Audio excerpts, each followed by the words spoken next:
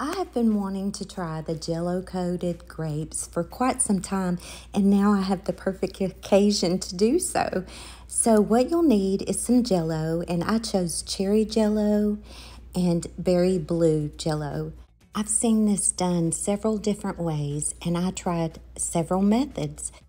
But the very first thing you're going to do with either method that I tried is you're going to wash your grapes and then you're going to leave them in water totally immersed because the water is what's going to help that Jello adhere to the grape. And we are using dry Jello packets. Just grab a bowl, and I've got two bowls. I've got two different colors. And I'd say you could mix the colors. That would probably be neat looking. But empty your Jello packet into the bowl, insert a toothpick in the end of the grape, and just put it in the powder and just roll it around. Now, this method worked really good, except it didn't coat it near the toothpick. So I left some in my packet, some of the Jello, and sprinkled it on it, and that was perfect. Absolutely perfect. It coated it really well. Well, after doing about 3 or 4 of these, I decided this would not work for me. I do not have an hour or even longer to set and coat each grape. So I grabbed a sandwich bag and I put a little bit of the Jello powder in there and a handful of grapes, wet grapes. You want to make sure they're wet. And then I just shook it. And this worked out just beautifully.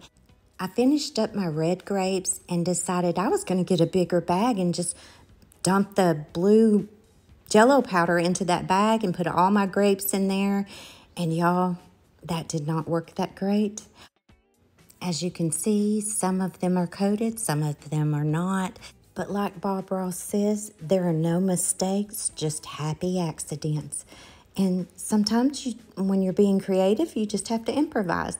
And that's what I did. I grabbed my blue sugar crystals, the sprinkles, and I just started sprinkling them. This helped a little bit.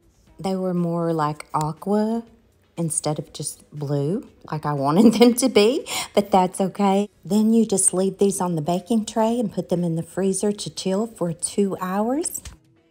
And after that, you can just put them in a Ziploc bag until they're ready to serve. My grandbabies are going to love these. And by the way, I did taste one. Well, I tasted one of each, and they are so good.